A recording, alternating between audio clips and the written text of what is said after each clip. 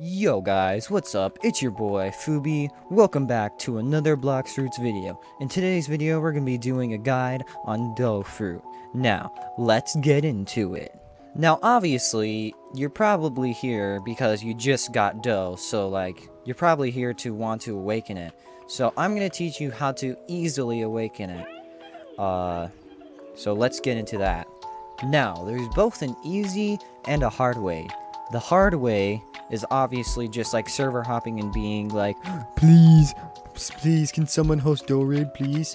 The easier way is just going into the Blox Fruits Discord server and then going to the raid call-outs and just be like, yo, who can host Dough? The other thing you need to know is that it costs literally so much. It costs a 1 million fruit.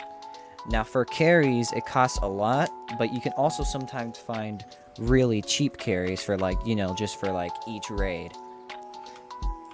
So yeah, basically you're gonna be needing a lot of fruits, and you're gonna be really good at trading.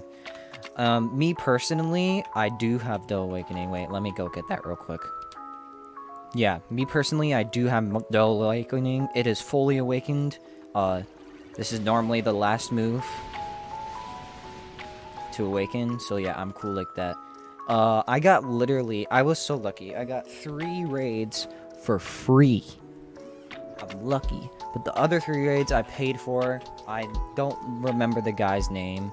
He was very cool, very good.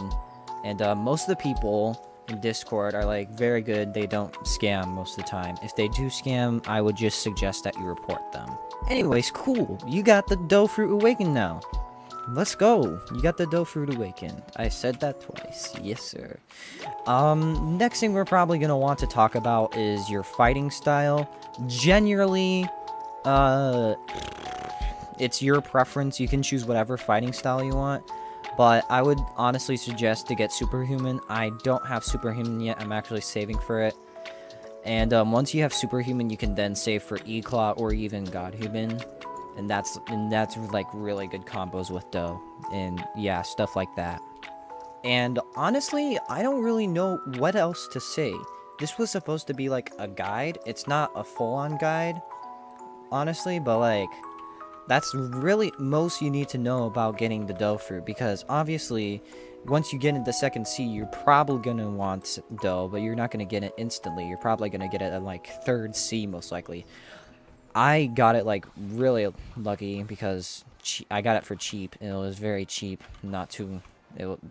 Pretty long ago actually. But yeah, I think that's actually pretty much it for the video. I don't know what to say now. Yeah, thanks for watching, and I'll see you next time. Bye. Don't forget to like and subscribe.